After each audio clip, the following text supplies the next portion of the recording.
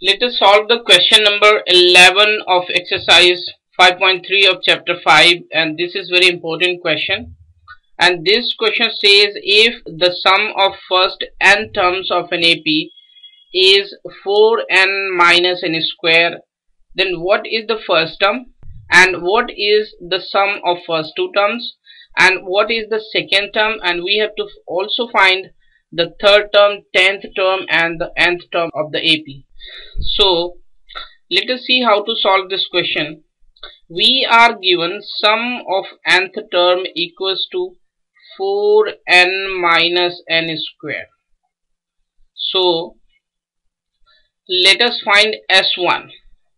S1, we will put n equals to 1 in this formula. So this is 4 into 1 minus 1 square.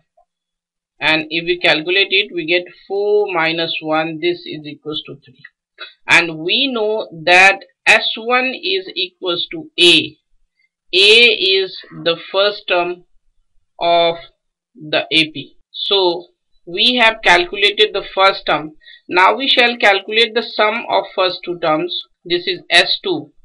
And we shall put 2 in the place of n in this formula. We get 4 multiplied by 2 minus 2 square.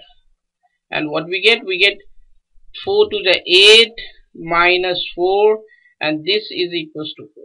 And this is the sum of first two term. Therefore, the sum of first term and second term, this is equals to 4, and we have calculated A equals to 3. Therefore, we shall put 3 plus 3 plus D equals to 4. Therefore, D is equals to 4 minus 6. This means D is equals to minus 2. We have calculated first term and the common difference. First term is 3, common difference is minus 2. So we can find out are all the desired term. We have to find out the second term, the second term. So let us find the second term, that is A2, and A2 is A plus D. And what is A? A is 3. What is D? That is minus 2, and this is 1. So the second term is 1.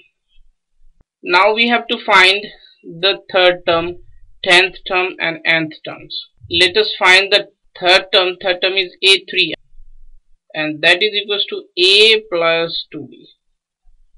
And what is A? That is 3, and 2 into 2. D is minus 2. So if we calculate it, we get 3 minus 4. This means minus 1. Therefore, third term is minus 1. Now we have to calculate 10th term, A10. A10 is equals to A plus 9D. And what is A? A is 3. 9 multiplied by 2, because D is minus 2. What we get? We get 3 minus 18. This means minus 15. Therefore, A10 is equals to minus 15. Now we have to find nth term. This is An. An equals to A plus n minus 1 into D. And what is A? A is 3.